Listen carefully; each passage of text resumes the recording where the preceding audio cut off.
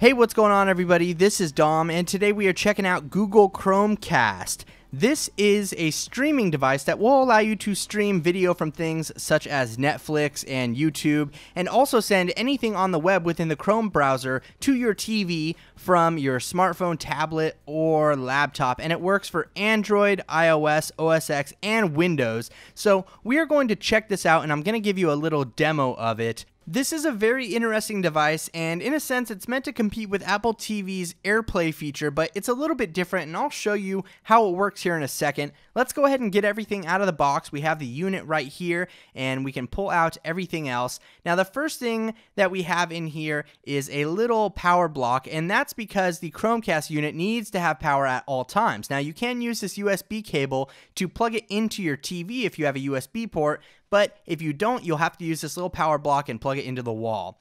The next thing we have here is an HDMI extender, and if Chromecast won't fit in your TV's HDMI port, you can use this extender here.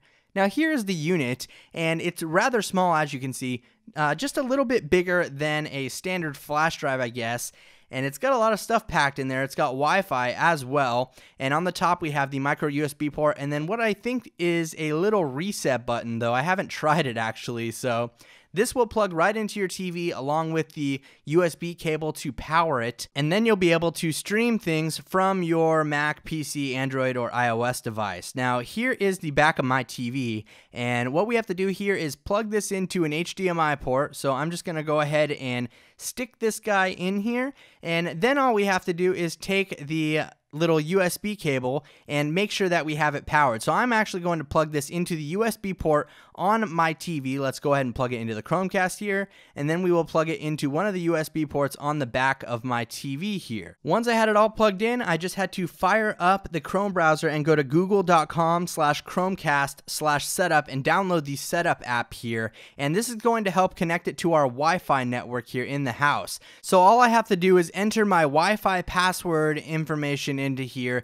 and then I also do have the ability to rename the Chromecast, so it'll show up now as Dom's Chromecast, as you can see there. Once you click on continue, it will begin connecting it to your Wi-Fi network, and then once it's finished, you'll see this splash screen right here that says ready to cast, and we are pretty much done with the installation. So I want to show you guys how this works here, and in the YouTube app here, if you have this all connected, you can press on that little cast button up there by the search icon. Next, it'll bring up a pop-up menu, and you'll be able to select your Chromecast from the list here. I know that's kind of hard to see, but I wanted to get you guys a big enough picture here. So once you tap on the Chromecast in the list, it'll begin to beam the video over, and you see the YouTube logo in the background there. And after a bit of a pause here, you'll see the video pull up on the television, and there we go. We are streaming to the Chromecast. It's actually pulling the YouTube video from YouTube and beaming it to the TV, as opposed to the phone sending the signal to the TV. So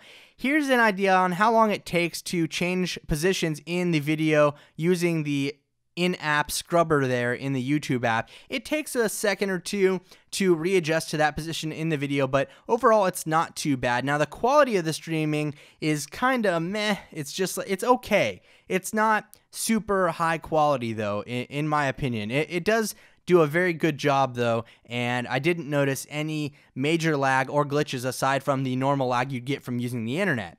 Now, I'm going to show you how browsing the web works with Chromecast. With Google Chromecast, I actually have the ability to mirror everything that's within Chrome's browser or this specific tab to Google Chromecast. So as you can see, when I click on that and then I click cast this tab, it will actually port over that entire web page to my TV, and I can browse through it as I normally would right there. And as you can see, the delay between the computer screen and the actual TV, that is the real-time delay that I'm showing you.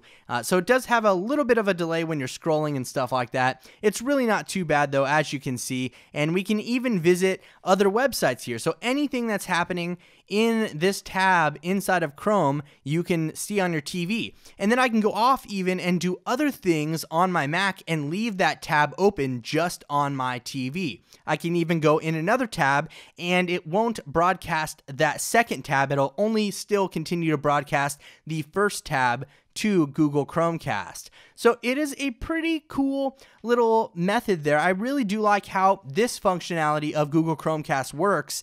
It actually does work pretty well. Now, as you can see here, I am on Vimeo, and I can actually play back Vimeo videos right from Google Chrome as well. Anything that you can play, any media you can play within this browser will pretty much all play on your TV, because Google Chromecast is actually pulling that feed directly from the web and putting it on your TV. It's not actually streaming straight from your device.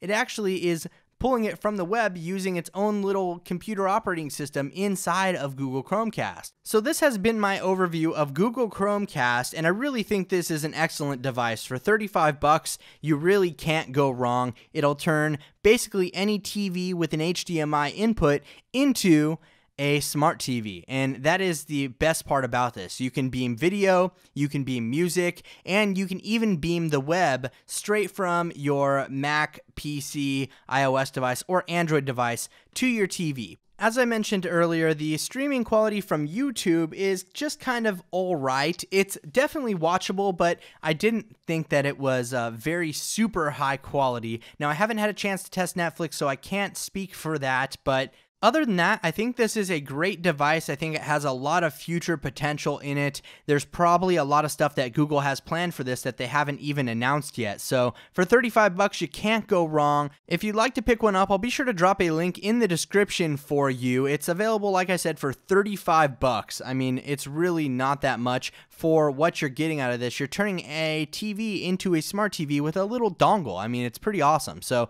check it out, and be sure to let me know what you guys think down in the comments below. Thanks again for watching, everybody. This is Dom, and have a great day.